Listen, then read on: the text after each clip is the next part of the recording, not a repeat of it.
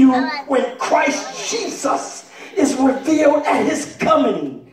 As obedient children, do not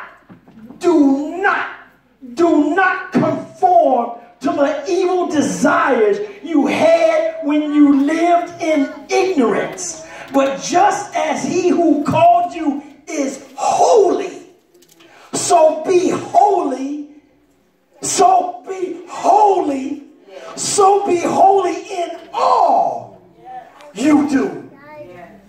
So be holy in all you do. For it is written, be holy because I am holy. This is the time to be saved, saints. This is the time to believe in God, saints. This is the time to ask for forgiveness, saints. This is the time to pray. This is the time to reap just what you sow. This is the time to change all those bad habits.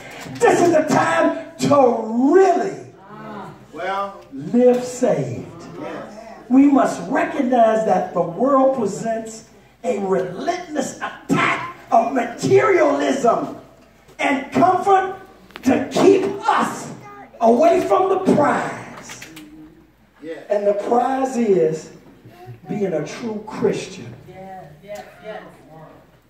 and loving one another. Love one another as I have loved you. For without love, saints, we are nothing. I don't care how good you can sing, shout, preach, whatever you can do. If you don't know how to love one another, because this is the time that we know how to love one another for real.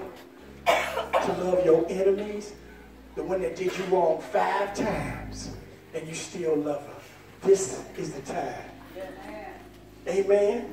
As I read 1 Peter, this is time to be holy all the time.